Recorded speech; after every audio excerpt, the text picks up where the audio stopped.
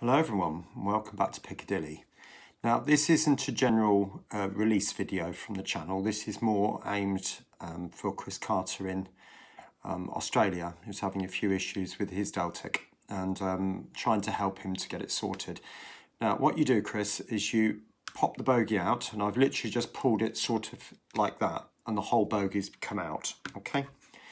And then just apply gentle pressure on holding that bit there, the tower, and then apply gentle pressure down and the bogey frame comes off, okay? Keep that to one side. And then the wheels come out literally just by going like that, and you need to remove all of those three sets of wheels there. And it's, oops, I will show you. It's that bit you want, okay? And unfortunately, the way these are made, they're soldered in, these brass strips are soldered on, so you can't gain access easily to the gears inside. There are pins there which do push out, and I suppose if you were careful enough, you could insert another gear, but it is so fiddly to do that. And these are about a tenner, 12 quid, something like that. I think they might vary from locomotive to locomotive, but generally speaking, it's just easier to get another one from Farish. Just phone Bachmann Europe, go to the service department, the spares department, tell them what model you've got, and they'll just send you another one. Being in Australia, you might have to pay a bit more for the postage, mind, but I guess you're used to that though, aren't you?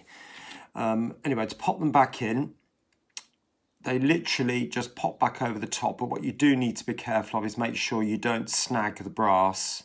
So make sure the wheels are clearly over. Once that's in, just give it a bit of a snap. Now it's these brass pickups that are the problem, so you do need to be really, really careful.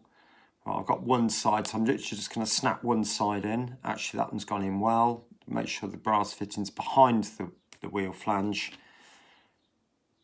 And again on that one, and just make sure it's behind there. Those pickups do need to be touching the back of the wheels. So periodically I give everything a bit of a clean. This one does look as if it's in need of a bit of a service, in a bit of a disgusting condition, as is that, I'm afraid. But anyway, like I was trying to say on the video, you've got two different clips. Sometimes they're two like that. I hope you can see that there, Chris. You've got two little clips.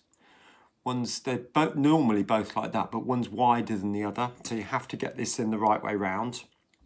But this one seems to have two little lugs. So I'm looking which end that could be.